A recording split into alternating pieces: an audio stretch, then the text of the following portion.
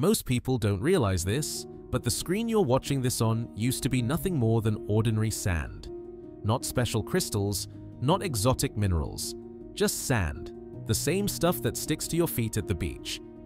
So how did humans figure out how to transform the most common material on Earth into one of the most important substances in history? Today, we're going to break down the science, engineering, and surprising origins of glass. Let's start with the basics. Most sand doesn't turn into glass. The magic ingredient we're looking for is a mineral called silica, or silicon dioxide, SiO2. Silica sand grains are tiny, naturally occurring crystals. Each grain is a rigid lattice of silicon and oxygen atoms locked into a perfect repeating pattern. But if you heat those crystals hot enough, around 1700 degrees Celsius, the structure collapses.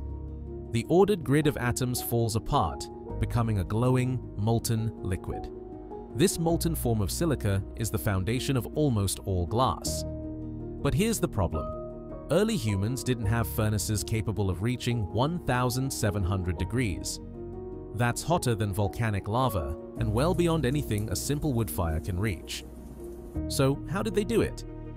The secret is chemistry, specifically the discovery of fluxes. A flux is a substance that, when mixed with silica, dramatically lowers its melting temperature.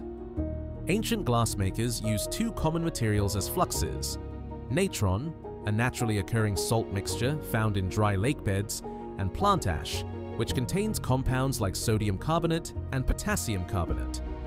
When mixed with silica, these ingredients can drop the melting point down to around 1000 to 1200 degrees Celsius, temperatures achievable in early furnaces powered by wood, charcoal, and hand-pumped bellows. This single discovery, that you can change the melting behavior of silica through chemistry, is what made glassmaking possible thousands of years before modern industry. But before humans intentionally created glass, nature did it first. When lightning strikes sand with enough intensity, the sudden heat melts the silica and carves out long, hollow tubes called fulgurites.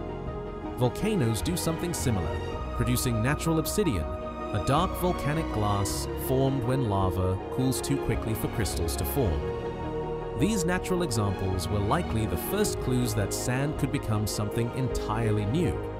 Some historians even believe early humans discovered artificial glass by accident, perhaps when a furnace overheated or when sand-based pottery was fired at unusually high temperatures. However it happened, once people realized that sand could melt into a shiny, translucent material, everything changed.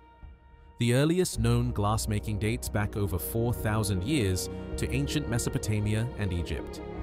These civilizations built clay furnaces capable of reaching high temperatures, and they refined the mixture of silica, plant ash, and limestone into something workable. Early glass wasn't the crystal-clear material we know today. It was cloudy, with a greenish tint caused by iron impurities, but it could be shaped, cast into beads, molded into small vessels, even pressed into decorative tiles. The technique that truly revolutionized glass was glass blowing, invented by artisans in the Roman Empire around the 1st century BCE. Suddenly, glass could be formed thin, elegant, and hollow, quickly and efficiently. Glass went from a rare luxury to a mass-produced material. So let's talk about the part that makes glass so remarkable. Why it's transparent when the sand it's made from is anything but. The answer lies in the structure of molten silica. When glass cools, its atoms don't fall back into a neat, crystalline lattice. Instead, they freeze into a chaotic, disordered pattern. This structure is called an amorphous solid. There are no repeating crystal planes for light to scatter off, so visible light passes straight through. In other words, glass isn't a solid in the traditional sense. It's more like a liquid that has been frozen in place before it could form crystals.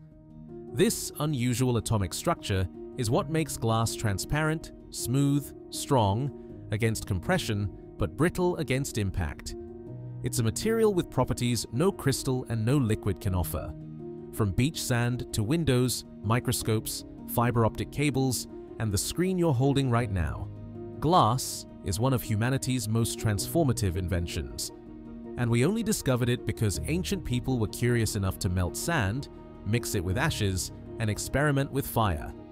If you enjoyed this breakdown of how humans created glass from scratch, let me know what material, invention, or technology you want to see next. And if you want more science and engineering explained in simple, satisfying ways, make sure to subscribe.